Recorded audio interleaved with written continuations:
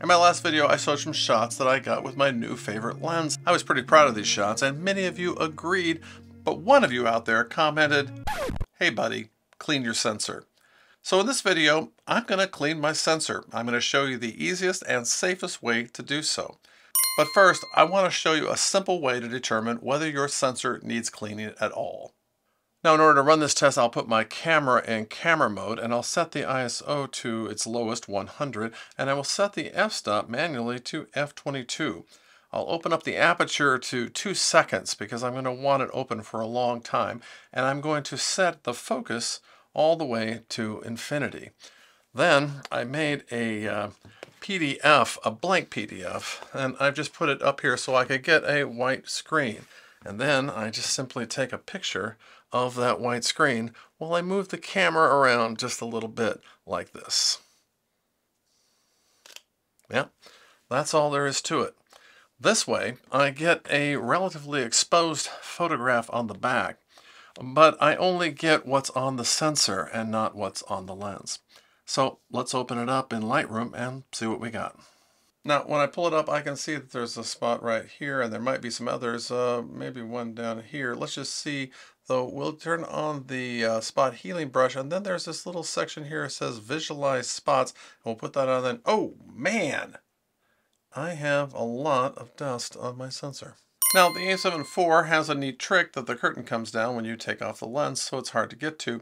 So you're going to have to go into the menu and turn that off. So in Toolbox, under Setup Options, we have Anti-Dust function, and then we have Sensor Cleaning. And we take that, and we turn that on, and there we go.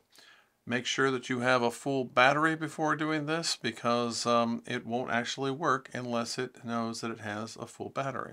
When I take off the lens, I can actually see the sensor. Now, I bought the sensor cleaning kit from Altura for $29 on Amazon. I'll leave a link in the description. And it got a bunch of stuff in it that I probably will never use. But one of them is this little blower, and they suggest that you blow it off before you actually clean it. Probably perfect now. So it comes with these little swabs. Let's see what's inside. That's what's inside. Interesting. It says to spray this 1 to 2 times, so. And now we brush it across very lightly in one direction only.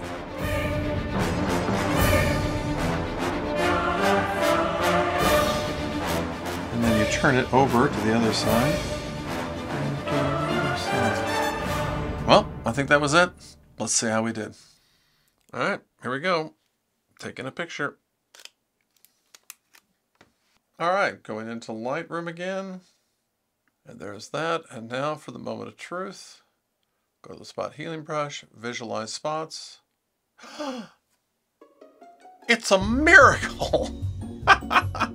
Okay, I am thrilled with how easy that was. Just a spray on each side, wipe it across, turn it, wipe again in the same direction to get the entire full frame.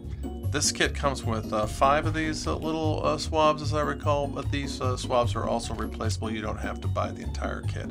I will have a link in the description. If you got some value out of this video, let me know with a like and subscribe, but also let me know when is the last time you cleaned your sensor. I've learned 2 things now. One, it's pretty easy to get that dust off, and I've learned a way to see whether there's dust on my sensor in the first place.